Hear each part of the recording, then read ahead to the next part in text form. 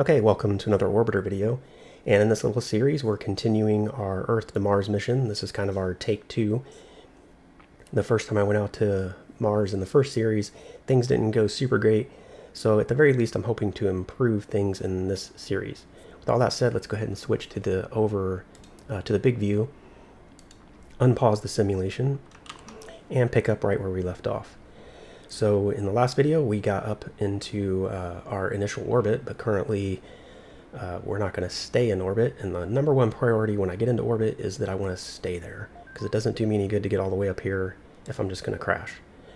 So let me just rotate the vessel just the other way for a moment, because I can see that relative inclination is creeping up ever so slightly, but I think it's more or less irrelevant now.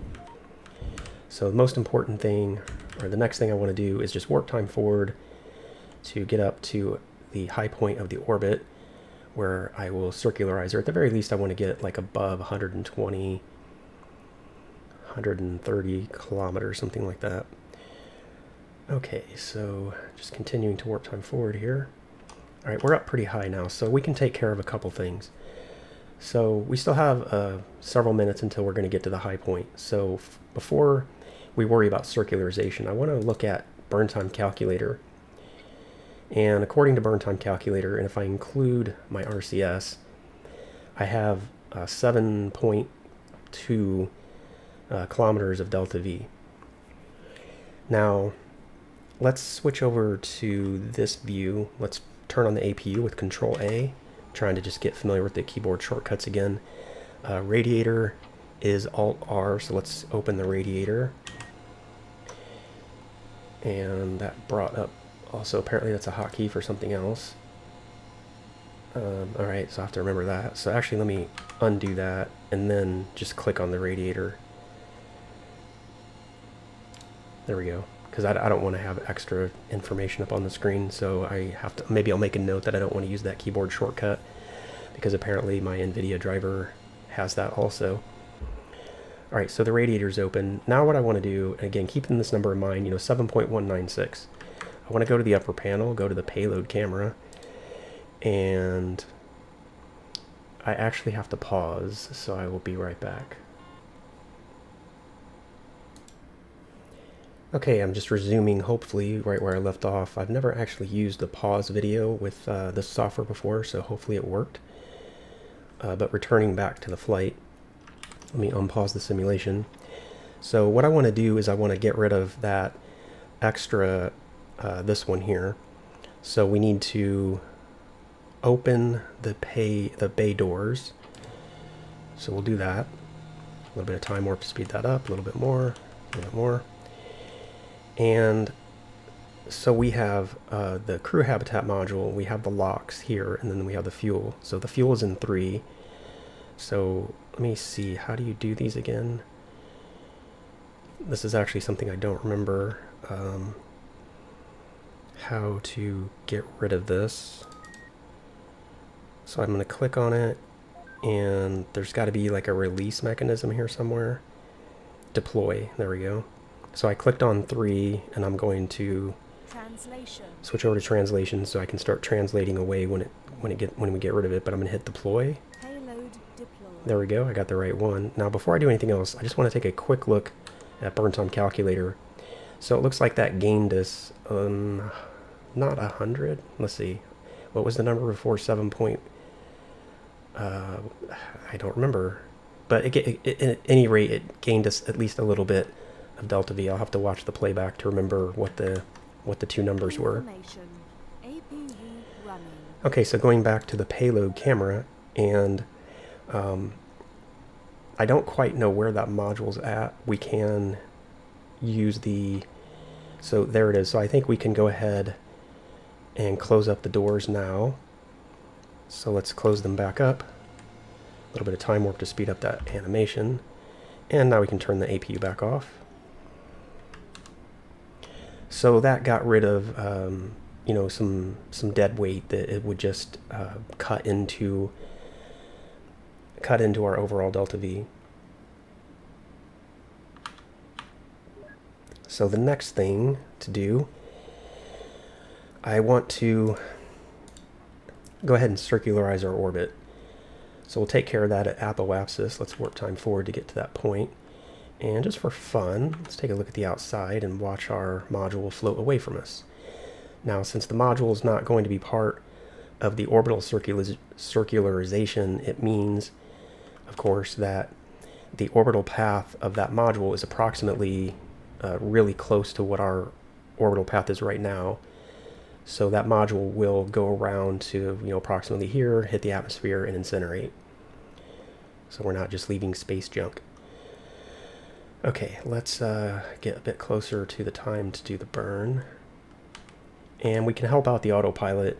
Rotation. If I rotate, let's go a bit that way and that way.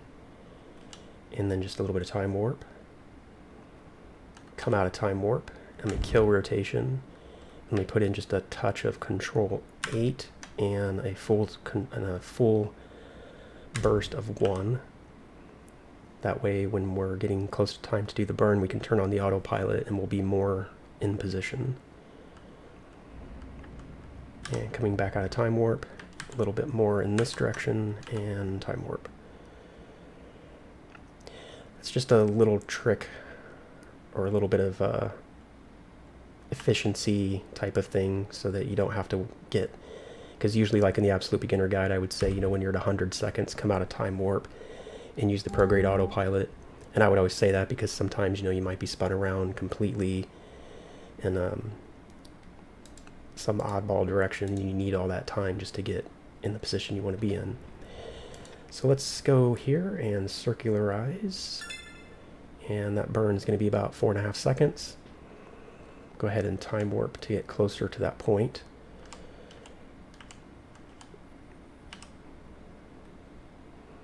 And coming up on the burn in 3, 2, 1, and burning. Okay, that's the burn complete. Let's look at our orbit. We're pretty solid there. Alright, so let's, I think for the remainder of this video, we're going to take care of changing our transec's escape plan over to a maneuver.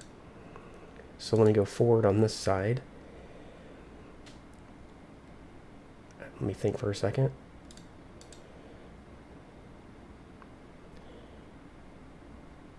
No, let me go back on that side. Let me view over to the escape plan, and on this side I want to view over to the maneuver. I'm going to turn maneuver mode on. And we're going to go through our variables here. And the only one that we really should have to worry about is prograde. And we're going to enter in the number that we're given here. So enter 3633E, no, not E3 on this one, just enter. And then we're going to switch over to our date, and since we're only going forward, just a few minutes, we don't want a course setting or anything, so we're going to go backwards to Ultra, and that'll get us most of the way there, and then we'll adjust down to Hyper, and then Micro. So now we have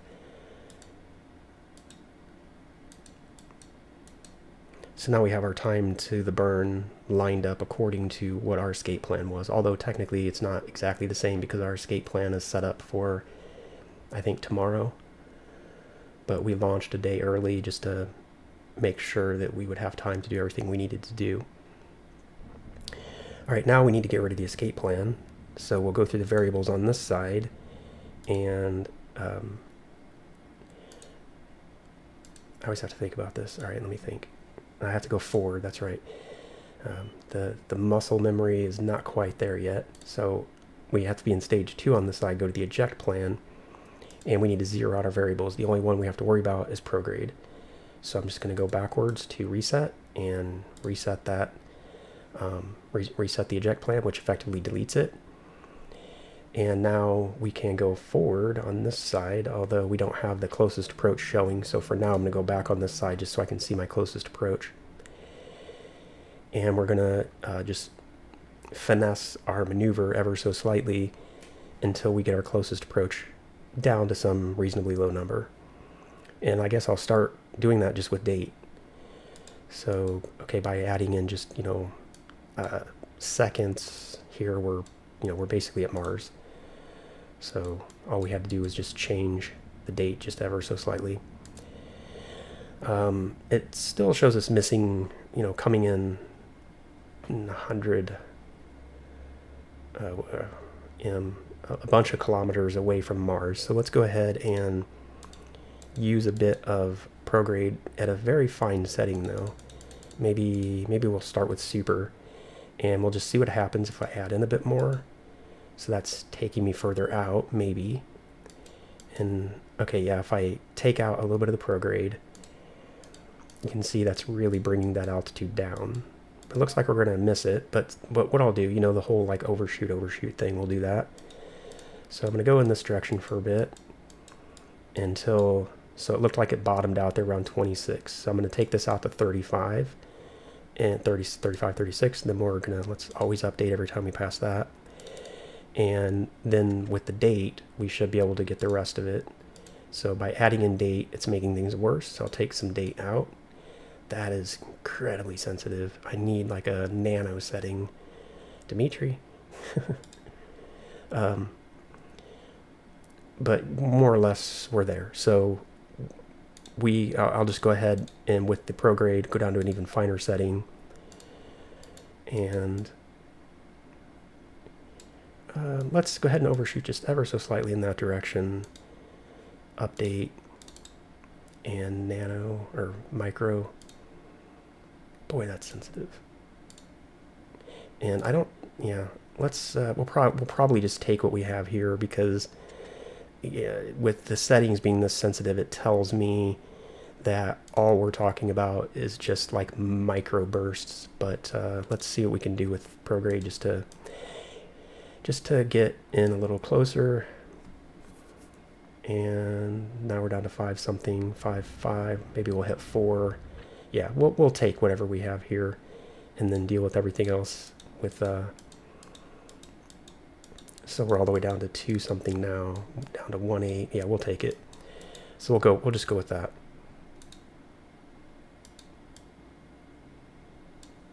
There we go. Okay, so now we have a maneuver that will take us to Mars. So let's what else do we need to do? I think that's about it. So let's view over to the target. So the burn is about 1,607 seconds away. I'm going to do a Control S because I want to save right here at this point before I do the burn. And that just in case, I need to, I used to have a good habit of saving at various milestones through my missions. I've kind of gotten out of that habit, so I'm trying to get into that habit again. So let's bring up burn time calculator over here, and I always like to switch this to manual start just because I like to see 0 here instead of some other number that's counting up or down. And now we will get the maneuver from TransX. And let's warp time forward till we get closer to the time to do the burn. And actually, I probably shouldn't have got the maneuver yet. I think I can just re-get it. Because what I'm thinking is I might try to do a small refinement on the maneuver when we're just a little bit closer to the time. So let's go down to 600 seconds. Right about here. Come back out of time warp. And just briefly, I just want to view over to the... let me just quickly check burn time calculator one more time. Okay, so we still have 10 minutes. 10 minutes of real time. So let me bring up TransX. Let me view to the maneuver. Let's look at let's just hit an update. And nothing significantly changed. So, all right, I'm not even going to worry about it. But I always just think that, when you're in tight to a body like Earth or Mercury or whatever, I just feel like the plan is just... I feel like the universe, the variables of the universe are constantly changing, and they are, but it's not changing as much as I thought, so we won't worry about it. So burn time, and let's view over to target. Let's get our... Maybe I should have gone backwards. Yes. Auto center. All right, let's get the maneuver one more time since I did an update. Hopefully that reread. And let's warp time forward to get out to about, you know, maybe 100 seconds before the burn, and then we'll turn on auto center. We're at 10x, we'll get a little bit closer, maybe 60 seconds, and close enough. I don't want to get too close to the burn and then miss my opportunity to auto center. Alright, and we're at 10x, we're just going to warp time forward through the burn. And remember, burn time calculator will not complete the entirety of the burn. That's considered a feature, it's not a bug.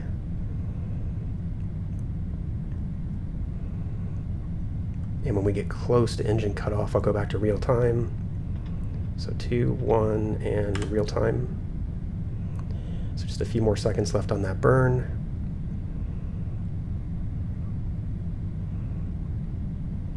Alright, then we want to immediately turn off auto center, immediately go to view, maneuver, and immediately go to maneuver mode and turn that off. Bring TransX up on this side. And first of all, I'll back up just a little bit so I can see the closest approach here, although I have that information over here, I think. No, I guess I don't. A little bit of main engine, just a control thrust, just to put in those last few meters per second that burn time calculator didn't do for us. And now we'll go forward on this side so we can actually see, you know, more of what's going on. See our minimum altitude coming down. And we had it down to 1 point something. I don't care if I get exactly back to that point. Translation. And now we'll just translate the last little bit. And that's Mars.